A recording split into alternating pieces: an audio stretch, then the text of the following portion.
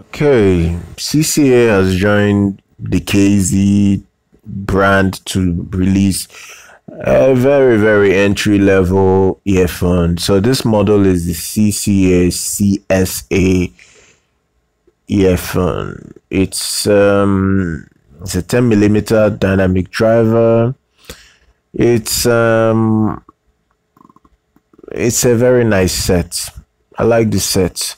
I like budget sets. There's a reason why I'm a fan of budget earphones. It's just the fact that you get good value overall from a budget earphone compared to the more expensive models out there. So this particular set is priced at $8. You can get it for $6 if you use the link in the description. There is some money discount there.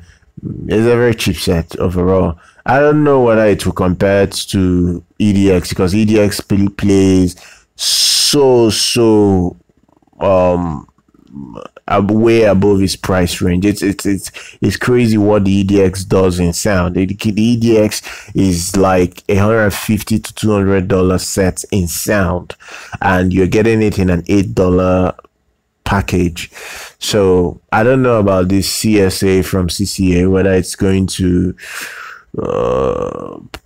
compete with the KZ, but yeah, well, let's see. The sensitivity on it is 109 decibels, impedance is 24 ohms, frequency response is 10 Hz to 20K.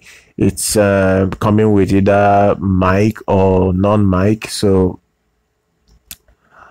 it's something that you may decide that it's worth your time to get, or you may decide that, you know what, I don't really care about this mic. I just want to get it without a mic version and just want something that is just there to play music. It's very cheap, so already I can say, okay, I will recommend it because it's $6 to $8. It's anybody, even a dead poor person can afford this. So buy it, test it, and see whether the sound is what you would like. It's coming with a 10mm dynamic driver. There is nothing that would be mind-blowing in regards of its design. I think it's a general dynamic driver that is on the market that they most likely will use.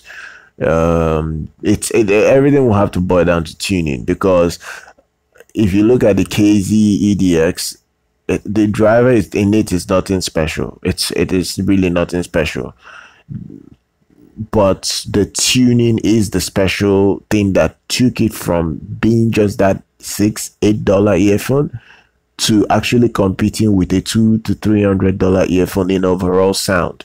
And I'm not like all these other YouTubers. I'm not personally like all the other YouTubers that will come and tell you, oh, it's good in its price range. Oh, it's not going to compete with the top dogs, the $100, $200 top dog. I don't do that on this channel. I'll tell you how it is. It is a good set that competes with what I've heard that is far more expensive or even beats those expensive models. I will tell you it beats them out, because I have to give you that transparency so you trust me and understand that money doesn't buy you sound quality. Money buys you good looks, buys you the packaging, the unboxing experience that you may get from a premium set. And not all the premium expensive sets get good packaging, so it's a very limited trait to some brands. So don't think, for instance, that you buy an $8 set that is way inferior to even a $50 set. It doesn't work that way in the audio world. Everything boils down to tuning. Everything boils down to the production of the music in the earphone generally. If the earphone is tuned well, and just like the way the blonde BL03 took off and became a household sensation, and the EDX has taken off as well, there is a potential this can take off if the tuning is done well, if the tuning is perfect and is in a position where people would love what they are hearing. I see this set really being a big sets out there overall. And if you want to purchase it, use the link. You can get discounts. And follow us here on our YouTube channel. Make sure you subscribe, like our content, and I'm going to see you guys next time.